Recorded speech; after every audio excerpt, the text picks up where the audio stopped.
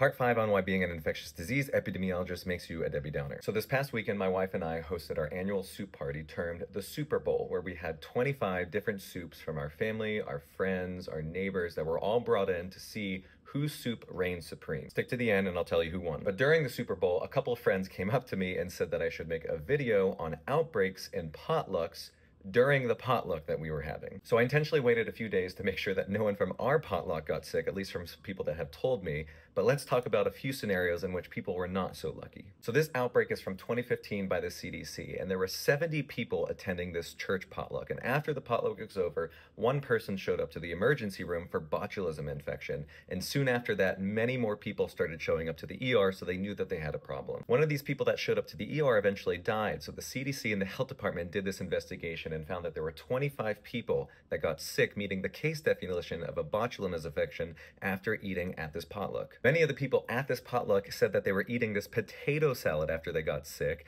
and they found that the person that made that potato salad was using home canned potatoes, but did not properly home can them, which allowed the botulism bacteria to grow and proliferate and actually cause this outbreak. So how common are potluck outbreaks? Well, this year, the CDC published a review in their MMWR of foodborne outbreaks and found that there are approximately 800 foodborne outbreaks each year. Not all of them go reported, but they found that about 16% of those outbreaks are from non-public settings or potlucks. So why does this happen? Well, when you gather a bunch of people together, you have multiple dishes together and lots of different sources of food that could be contaminated. You also have lots of different practices of food safety in your home kitchen.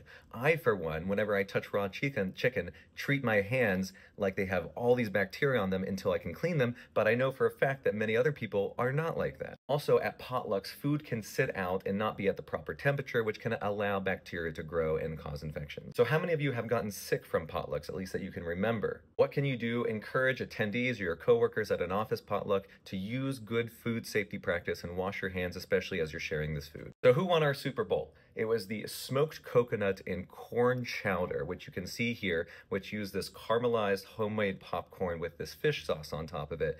It was really good. Good job, Seth. We'll see who wins next year.